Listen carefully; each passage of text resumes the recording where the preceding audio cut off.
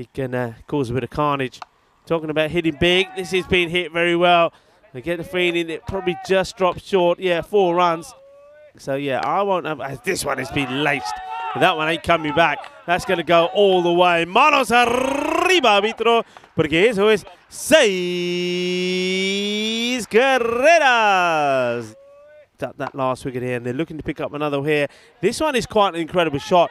It really is. It will go. Does it go all the way? In big last ball. Fuller this time. Hard down the ground towards us, and that is 4 runs. 4 runs. But he's the worry will be his opponent, as this one's another one that's been smashed out of here. Manos arriba, árbitro, porque eso es 6 más. Qué guay, qué genial, qué fuerte es esta hombre. For Saturday, launch high up in the air.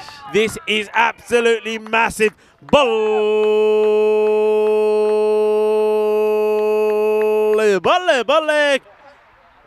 Gowda, I mean, he's one that falls into that category, as this has been just hit effortlessly over the leg side boundary for a 6.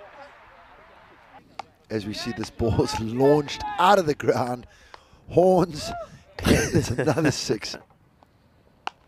Shot down to, Nigo Ahmed just decides that he's going to just launch himself over that.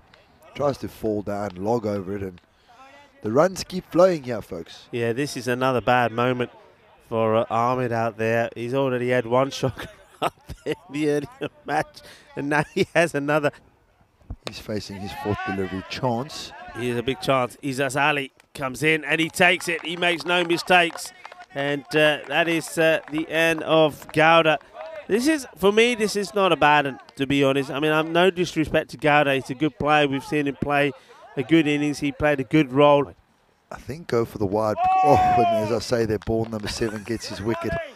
So obviously, he should have listened to you there, Rico. But the thing is, I was just thinking that he wanted one in his arc. And the one that bowled him here, if he goes a little straighter, it is in his arc.